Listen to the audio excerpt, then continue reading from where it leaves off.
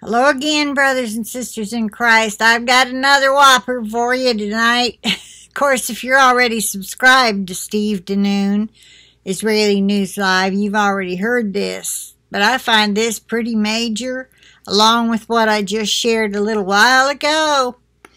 And, yeah, I'm still painting. I'm just going at it tonight while I'm listening to this stuff, because I'm like, wow, that helps me to get something done that I've had this almost 2 months, and I'm just not doing it. And I'm like, well, you know what? We may be raptured on Sunday as I'm cleaning up. But, hey, who cares? I'm just staying occupied. We have nothing to do here, except I have my ministry, and I am going through emails and trying to catch up. But tonight, I wanted to work on this. All right, on with the news. Okay, it's... My goodness, this is like, what? You gotta be kidding me. I'm like, surely we're going home soon.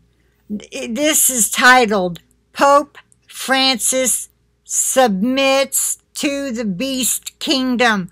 Listen to this. This is Steve Danoon. Watching Israeli News Live, and pardon the feline there, and of course a rainy afternoon here. Wanted to share with you some breaking news, and when I say breaking, it came out April the 3rd on CatholicCulture.org, where they speak about the Pope drops traditional titles, including the Vicar of Christ, or the Vicar of Christ. April the 3rd. Today is 10th. Now, I am very surprised I had not heard of this. Has anybody else heard of this on any other channel? This is huge. Let me keep playing. You know, years ago, or I shouldn't say even years ago, not too many years ago, just within the last couple of years, I was still looking at the Vicar of Christ, or Vicarious Filii Dei, as being the Antichrist, the mark of the beast.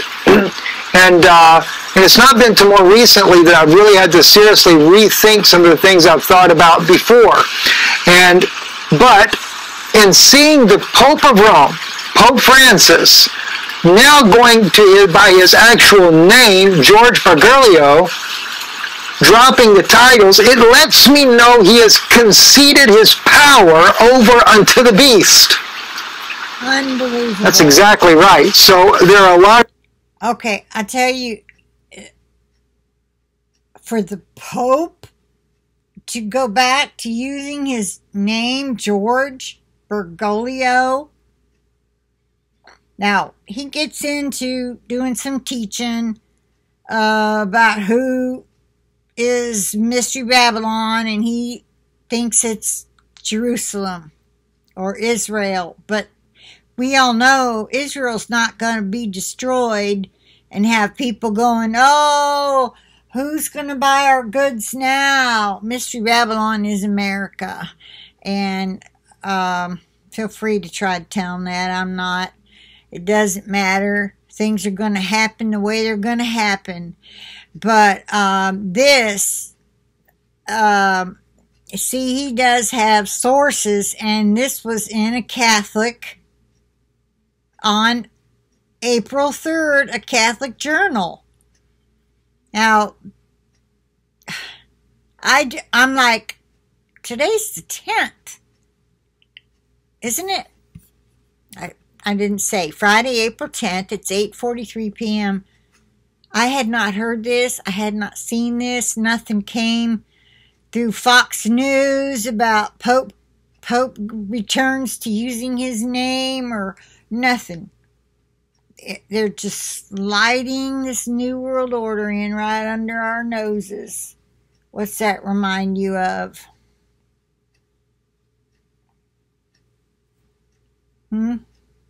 Big old snake slithering in with his beast system. Well, we might as well. We just need to know we're just going home. This excites me. I hope it excites you. I am so praying that Passover, see, I really didn't understand why they celebrated for 8 days. I know there's a week of cleaning your house out, getting out all the leaven, which represents us repenting, getting out all the sin, you see. That was what the Jews, the Israelites, were commanded to do after the Exodus happened. But for the first time, it was a one-night thing. They ate with their shoes on, their staff in their hands. They had to cook the lamb no bigger than for their family or share with another family. Anything left over had to be burned. They had to be ready to go. And it was, they had to put the blood on the doorposts and across the top so the angel of death would pass over their household and not kill their firstborn. They had the plagues, water turning into blood, the frogs, the flies, I think there were other pestilences. And then you had the 3 days of darkness. And then the last one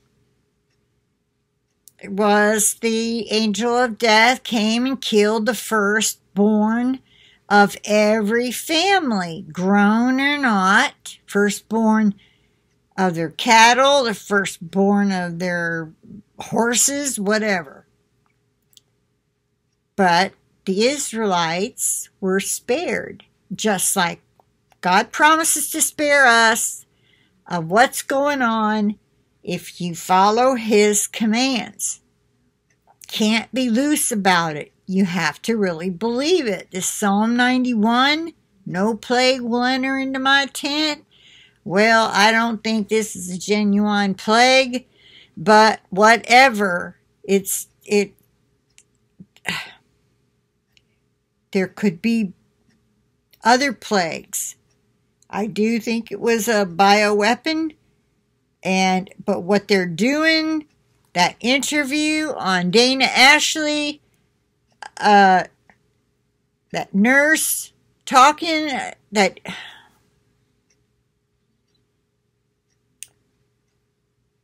this makes so much sense as to how these numbers are going up so high.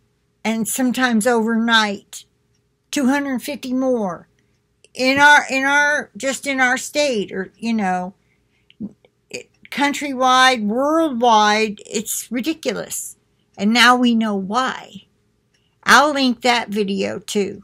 It's Dana Ashley, and I don't know the name of it. Let me find it for those of you. Well, I'll tell you what. When you go to her channel, it doesn't show up. You have to click on videos. All right, so let me go to my history, and I'll tell you the name of it. For those of you who can't, click a link in the description box, okay?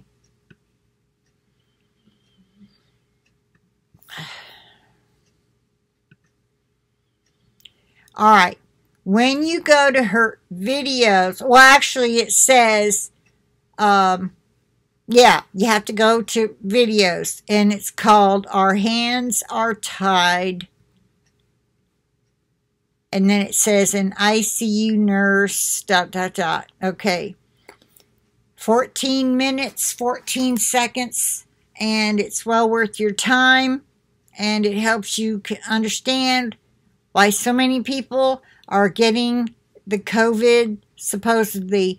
Now, I understand there are people, some folks are saying, yes, I have a relative who's got it really bad, and other nurses are saying, this is a virus, we've never seen anything like it.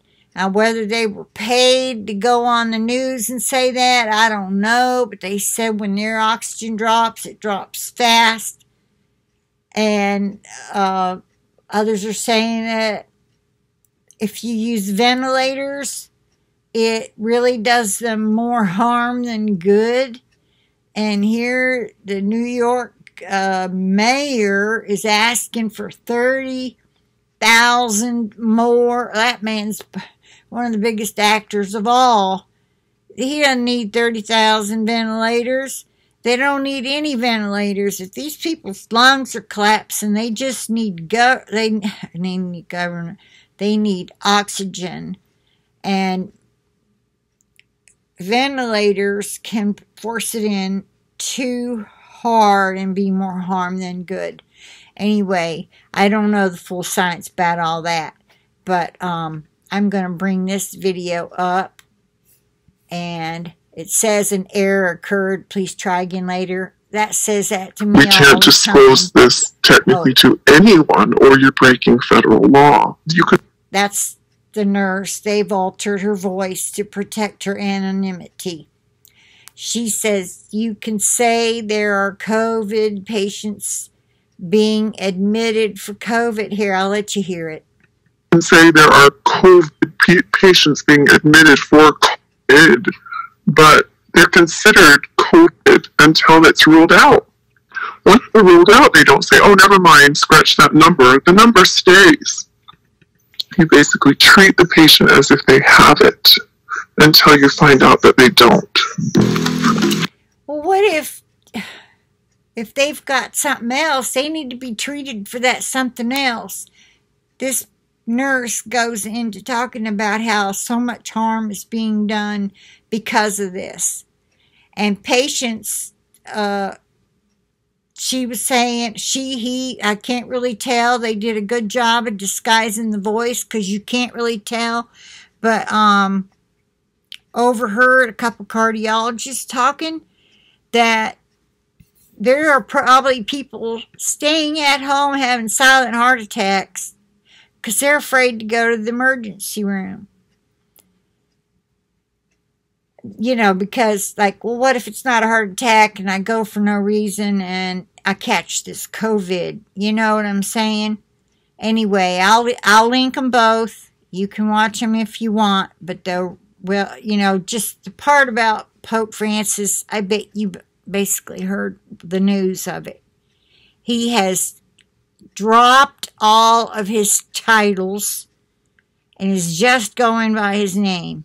All right, take that for what you will. The rest of it, Steve doesn't say a whole lot more about that. He does read some of the article, but then he gets into teaching about who he thinks Mystery Babylon is, reading from the Word of God. Okay, so I'm going to end this here. I plead the blood of Jesus again over myself, this computer, the internet connection. Anything I missed, Lord, you cover it for me. And each and every one of you, your devices, and your internet connections as well. And let me again state that no weapon formed against us will prosper. And I really don't have a green thumb. I kill plants. Good. Anyway, I'm in the middle of praying. Sorry. I'm sorry, Lord. No weapon formed against us shall prosper. I say God bless each and every one of you, everybody who sees this. I pray for your protection. I pray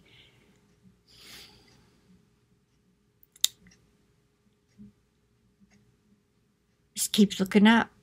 Our redemption draws nigh. It is closer now than it's ever been.